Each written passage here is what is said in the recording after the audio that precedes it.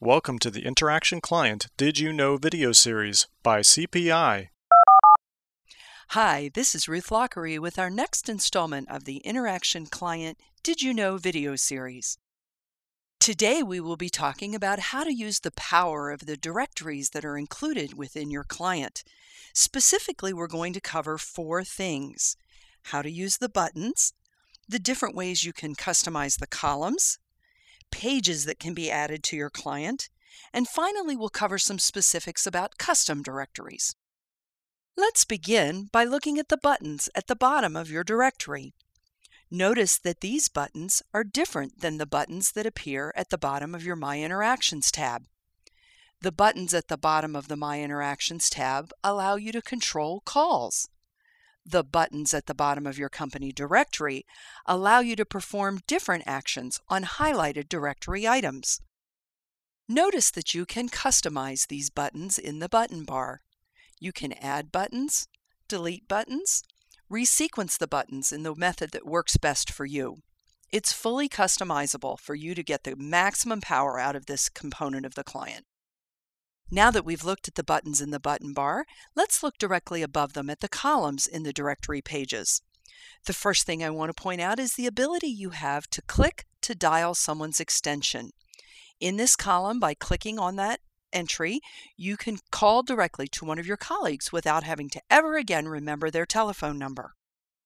Another action you can take from these columns is to right-click and pull up the context menu. Take a moment to look at several functions that are available to you here with one right click of your mouse. 2 more things to see in the columns here. The first is the ability to sort. Click on the title at the top of a column, and the column will sort, just as you can do in columns in Excel. You could sort alphabetically by first name. You could sort by status to see who's available to speak with on the phone. You could put the extensions in numeric order if that was helpful to you. Another thing that you can do is just above the title of the column, you can search. Let's go to the first name field and search for my entry. We type Ruth, and there I am. I come to the top of the list.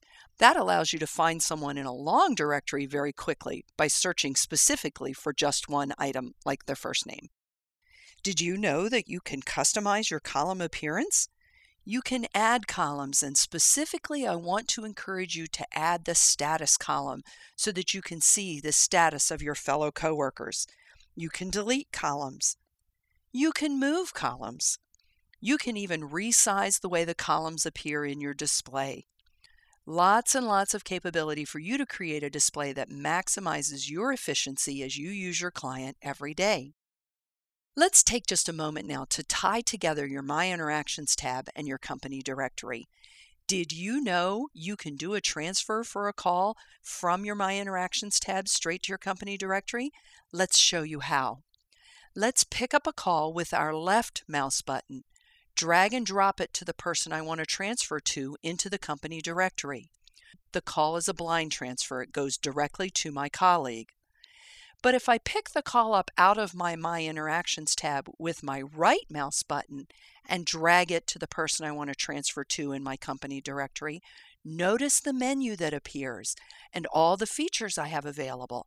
I can do a consult transfer or send the call to the person's voicemail, depending on which choice I want. Be sure to investigate. This is a really neat function for you. Let's return one final time to the company directory tab. 2 things I want you to see here. Right-click on the Company Directory tab and note the ability to add pages. When you click Pages, a list comes up of the different types of workgroup directory pages that can be added to your client. Depending on how those have been configured by your system administrator, you'll have several different options.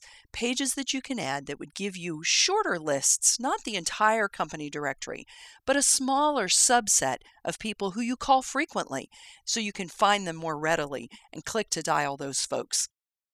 Finally, your system administrator can customize other pages for you to add.